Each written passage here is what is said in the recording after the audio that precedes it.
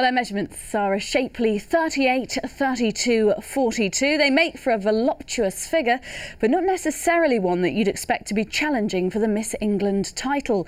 But by being crowned Miss Sorry, 16-year-old Chloe Mitchell has already taken the first step towards that goal.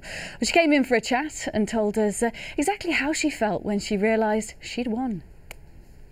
It was really weird because they said that there was a runner-up, and then they announced that it was Katrina that was the runner-up, and I was like, oh. And then they said contestant number 3 is the winner, and it kind of didn't click.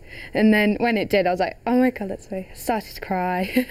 But no, it was all amazing. Beauty queens cry, don't they? Now, you've got a gorgeous, curvy, voluptuous figure. You're not your stereotypical beanpole. Was that a conscious effort to do this because you wanted to break through that stereotype? No, I'm really confident with how I look, and I love my body, and I mean, it's a womanly figure, so it's not like I'm abnormal or anything.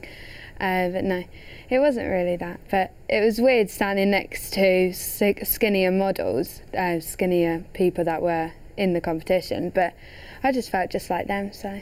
There's a lot of pressure, though, on young people now in magazines and on television to have that sort of size 0 look. I mean, what do you make of that sort of image? Do you think that's an attractive look? No, I don't. I think they look like death, to be honest, like size 0, when you just see them just in their bones. And little girls and even boys that are looking at them thinking, I've got to look like that. So they starve themselves just to look like them.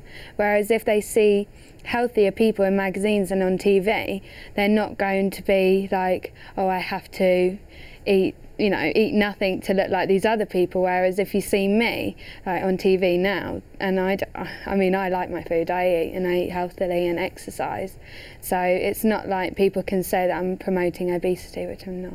And of course, so you're enjoying a successful time as a model, aren't you? Yes, I am. I love it. What's that been like for you? Oh, it's been mad recently, but it's just amazing. I mean, I love posing and being in front of the camera, and the people that have been taking pictures of me are just they really like my look and everything.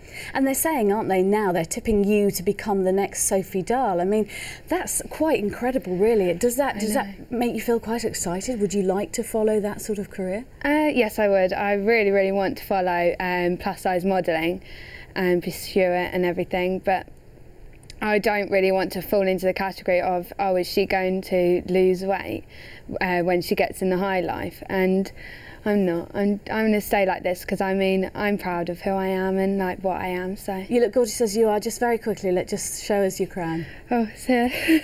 Wow, Chloe, we wish you the best of luck with Miss England, and we hope you'll come and tell us all about it if you win. Thank you. I will.